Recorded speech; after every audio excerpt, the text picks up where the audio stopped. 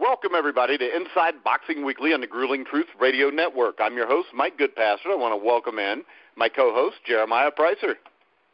Good evening, Mike. I'm happy to be here, always happy to be here. I want to welcome all of our listeners in.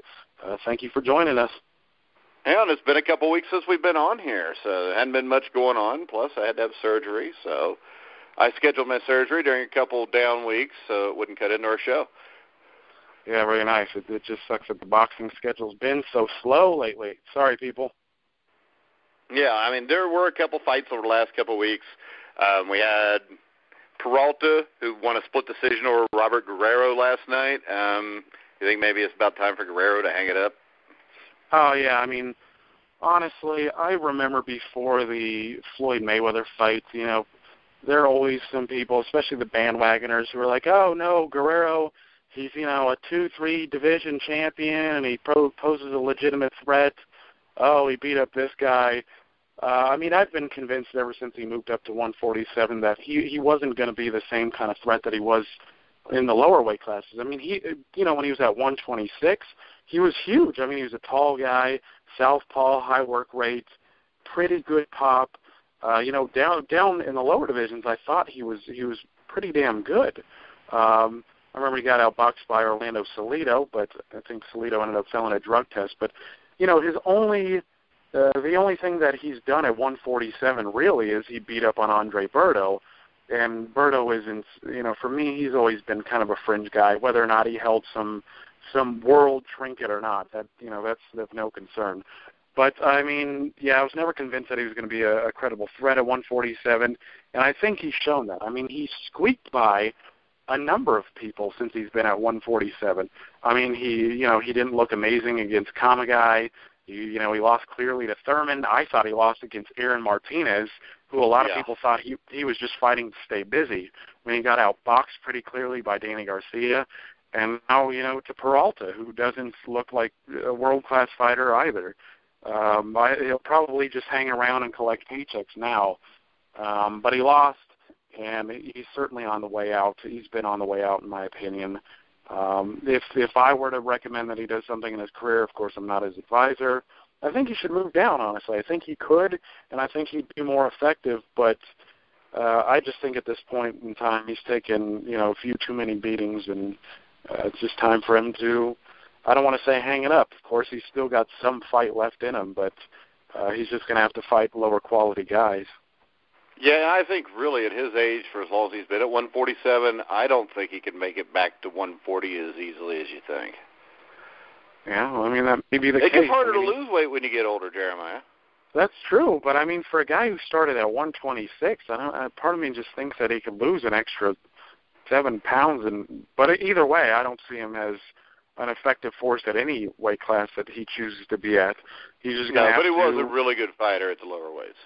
Yeah, he was. I mean, I liked watching him beat, you know, guys like Casamayor and even Katsitas, who I was a big fan of. I mean, I loved Katsitas. When that dude fought, you knew there was going to be a fight.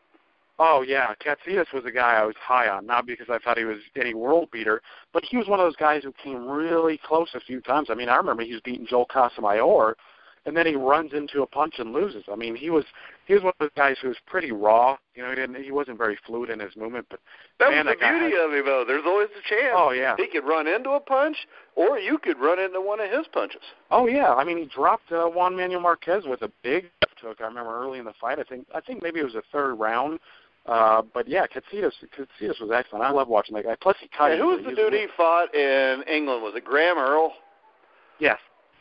Yep. Great fight between those two. I mean, I know it's on YouTube. I watched it a few months ago, but him and Graham Earl, and I think it was in England, was an absolute classic fight. Yeah, he's had a good number of them too. I mean, he was. Remember the fight with Juan Diaz? I mean, that was only a split decision. Yeah, I mean, has he been in a bad fight? Which is one of the reasons why his career was so short too, I think. But yeah.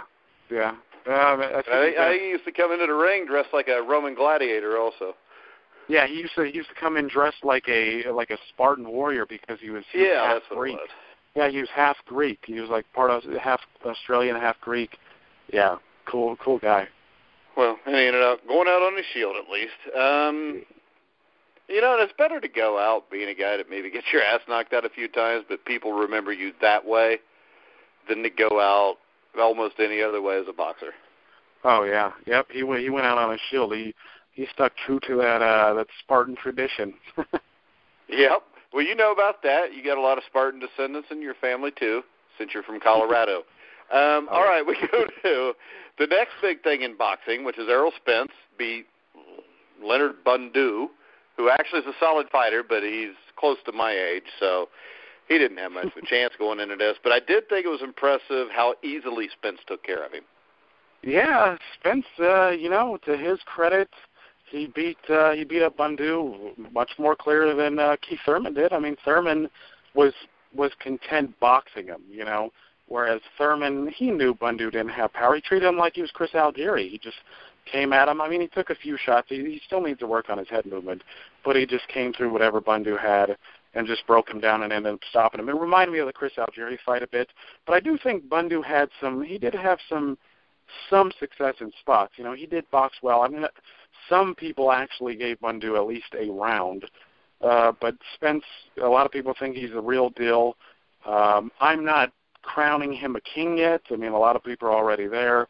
But I think 147, there's a lot of talented guys, and I want to see Spence against one of these top 10 fellas before I start, again, placing that crown on his head. But he looks like a real good southpaw, and he looks like a big guy to me. I think eventually he's going to move up. Yeah. Big talent. He's just a talented fighter. I mean, he can knock you out. He can outbox you. And the thing about him is he doesn't do a lot of running. He pretty much stands in the pocket and fights with you. So you brought up the welterweight division. I think as of right now, everybody's 1-2 has to be Kell Brook, Keith Thurman. Brook's going up to fight Golovkin.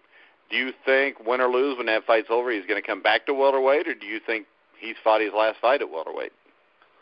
Yeah, well, I know for the Spence bandwagoners, I know they think it gives Brook an excuse to stay away from him because now that Spence is the IBF mandatory.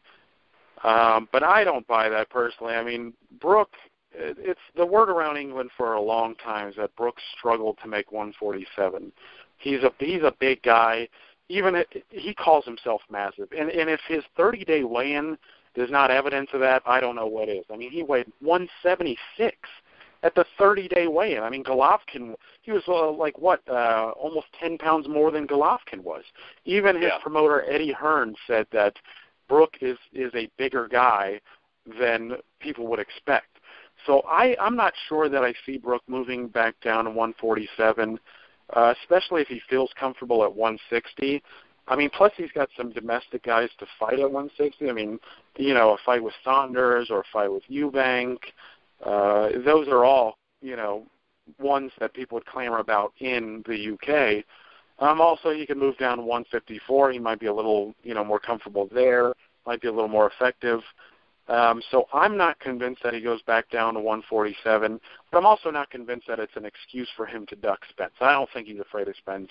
I think people are already making him out to be... If he's fighting Gennady Golovkin, he's not afraid of Errol Spence. Right. But I've seen a lot of people make that argument.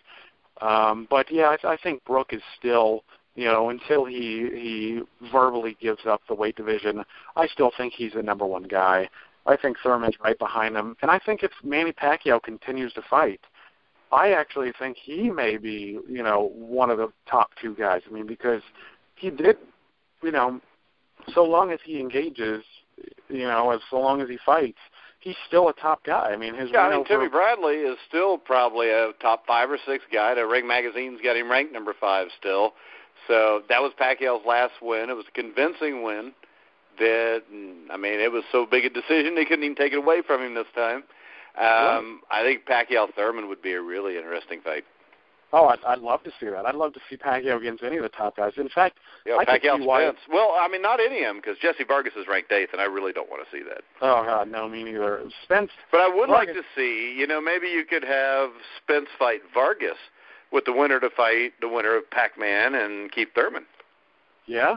I want to see them crown a new lineal champion. That's what I'm concerned about. I'm worried. I'm not so worried about the trinket titles. I want the number one guy to fight the number 2 guy, and I want them to establish a lineage. Pacquiao, I could see how people would consider Pacquiao the number 1 guy still.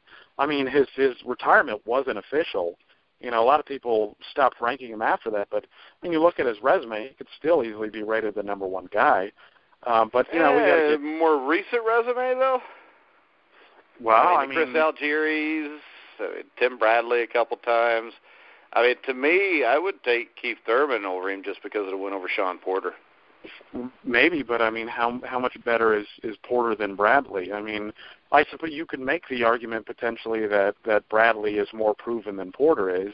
Yeah, but I believe this. I believe at this stage of their career, I think Porter beats him. I think Porter hits harder too, which is a big difference. And they're both good boxers, and I think it would end up being a slugfest. But I think Porter's a little quicker, and I think he's a little stronger. Yeah, I mean, and you may be right. I'm just saying that there is an argument there if somebody wanted to. Yeah, I agree. I mean, Bradley from 3 or 4 years ago, I think is better than Porter. I just don't think Bradley is quite what he was. Right. But let's face it, neither am I. So. Right. Yeah, I mean, I won't be the same person, 5 hours from now, really.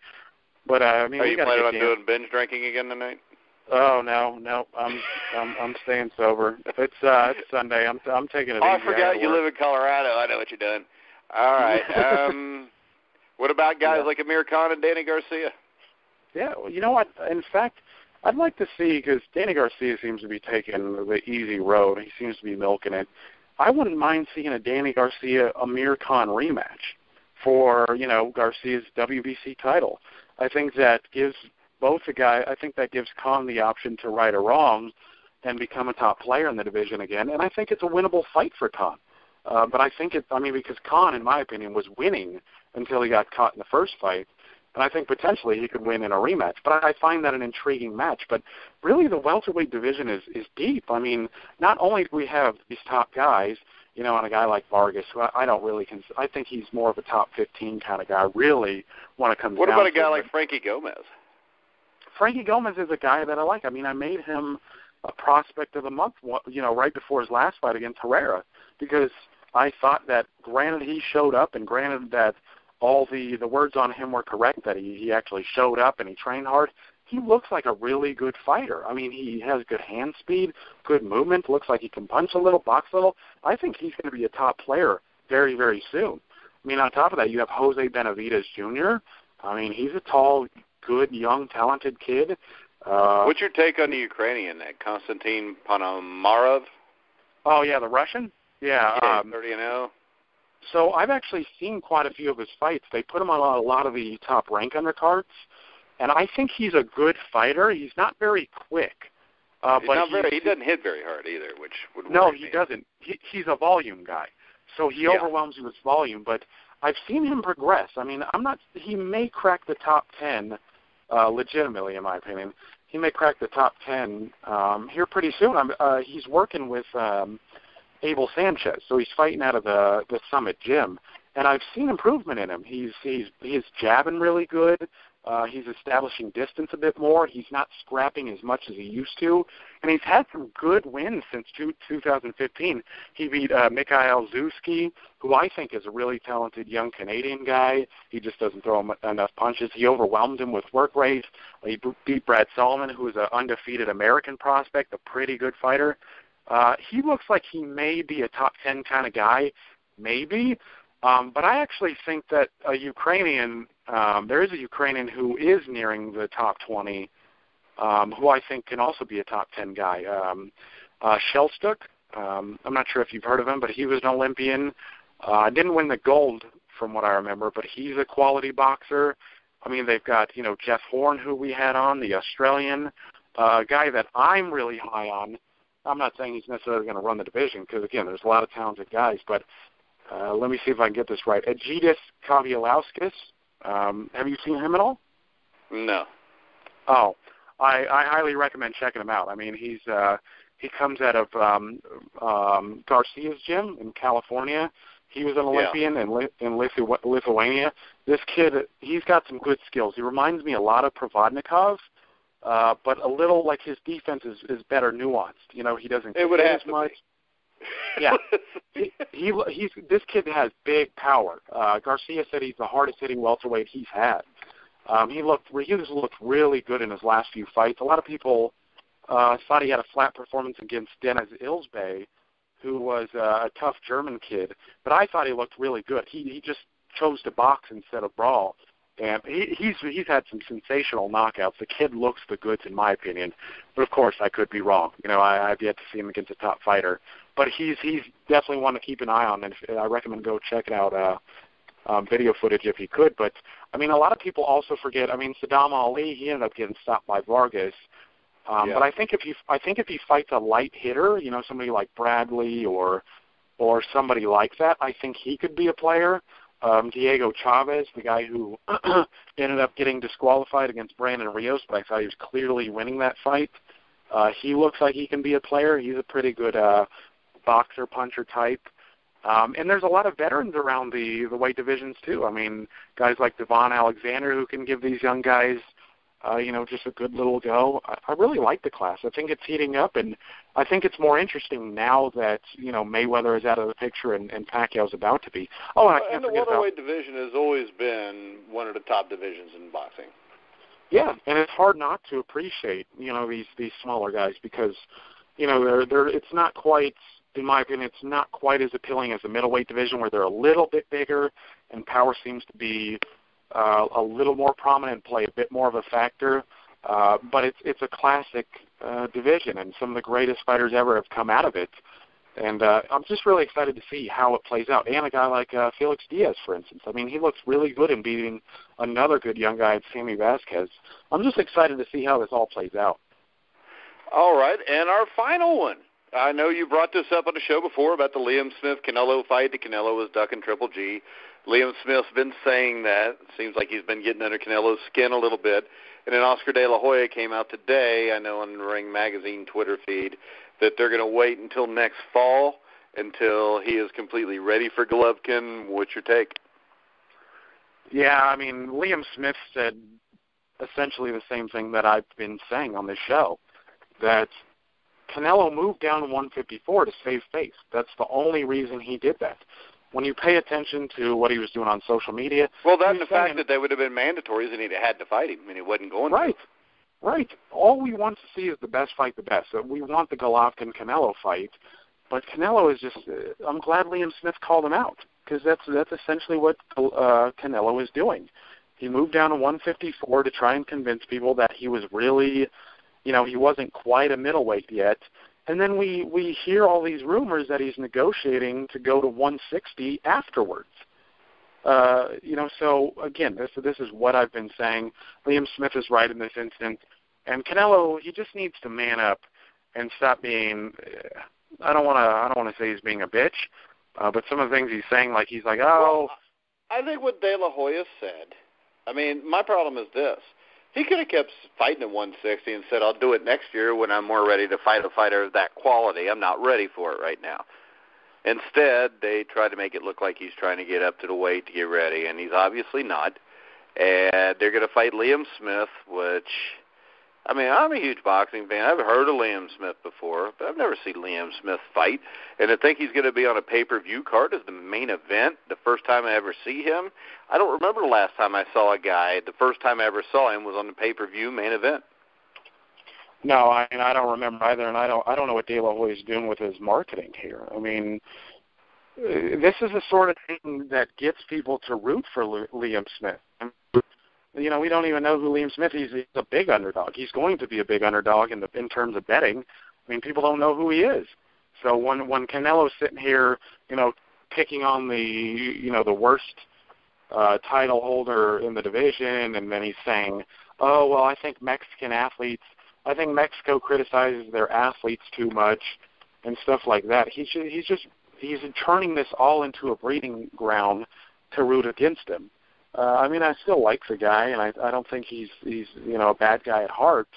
I just think he's kind of playing around with. I think he's following what Oscar De La Hoya is saying. I think Oscar is just trying to move him carefully and milk him for all that he's worth. But yeah, in terms of pay-per-view, I mean, who is Liam Smith? He's not even that popular in the UK, honestly.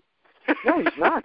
He's not. He might not even be the most popular brother. I mean, it seems like Callum, his big brother at 168, may be the most popular of all the Smiths. I mean, I watched Liam. Yeah, Callum's a good fighter, and he may turn out to be the best one of the bunch. But, you know, Liam, I watched his last fight. He's under Frank Warren's promotional banner. He didn't even draw that big of a crowd. I mean, I'm used to seeing, you know, Anthony Joshua and Josh Warrington and guys like Ricky Hatton. You know, they're bringing down the house. But Liam Smith, he doesn't bring that sort of excitement. And well, his name's Liam. Yeah, right. Well, his nickname. It's hard to get excited about a Liam. Well, it's harder to get excited about a guy nicknamed Beefy. Yeah. Yeah, but it's a slap in the face to us as fans. There's no reason this should be a pay-per-view, and I certainly won't be paying for it. All right, well, I guess we're going to wrap it up. But next Sunday, we will have a more interesting show, I believe, as we got Gennady Golovkin, Kell Brook, and a few other big fights coming up on the weekend after the one coming up here. And so in 2 weeks, we'll have some big-time fights. We'll be talking about those next week. We may have a couple special guests. Maybe we'll have Kermit Cintron on. I know he's going to be fighting on a spike card on the Friday night before the Brook fight. I know Roman and Chocolatito is going to be on the same weekend. So, I mean, we're definitely going to have some stuff to talk about on next week's show. So make sure everybody checks in. Jeremiah, you got any final words? No final words. Nothing too exciting to talk about. I'm just hoping that, you know, some of the rumors that I hear around come true, and we'll have more to talk about. All right. So let's see. You can check out all our boxing articles, our old boxing interviews. We've had guys like Carlos Palomino on, Tim Witherspoon, Marvis Frazier, David Diaz, Kermit Cintron, Peter McNeely, which is always an entertaining interview. So make sure you check that out. You going to be writing anything for us anytime soon, Jeremiah? Yeah, you know, I got a little more free time on my hands, so I can probably pen up some more articles. So it's just been, I just went through a move. I'm now 60 miles outside Denver. I'm dealing with this satellite internet and whenever the, you know, sky gets cloudy. It's just been a little rough lately, but yeah, I've certainly got a little more free time, and I'll certainly try to pen up some more stuff so we can give our fans something to look at. All right, and if you're a football fan, our college football weekly shows and a lot of our NFL weekly shows will start this week. Myself and former Cincinnati Bengal linebacker Joe Kelly will have former Bengal defensive tackle Gary Burley, and a little bit of a change on our Bengals weekly show. We're going to have Bootsy Collins, who's won multiple Grammy Awards. He's a musician. He'll be on with us. Also check out myself, Dieter Brock, Robert Drummond, Brian Schmidt, Oz Davis on the CFL Weekly Pick'em Show. And this week also coming up, we will have the our NFL preseason preview with myself, Matt Andrews-Scavage, and, of course, former Steeler, Jaguar, Pro Bowl offensive lineman Leon Searcy. Tony Hunter is committed to do a Notre Dame show and a Los Angeles Rams weekly show for us, so make sure you check him out also on those. Leon will also be doing a show about Miami University, or as he calls it so annoyingly, the U. So he will actually be doing the show with Donnell Bennett, former fullback for the Kansas City Chiefs. So check out all those shows. Check us out at thegruelingtruth.net. Am I missing anything, Jeremiah? I don't think I am. No. Oh, you can catch our podcast on iHeart, TuneIn, iTunes, Google Music, Spreaker, Stitcher. Anywhere you find podcasts, you'll find The Grueling Truth. So for Jeremiah Preisser, I'm Mike Goodpaster. You've been listening to The Grueling Truth, where the legends speak.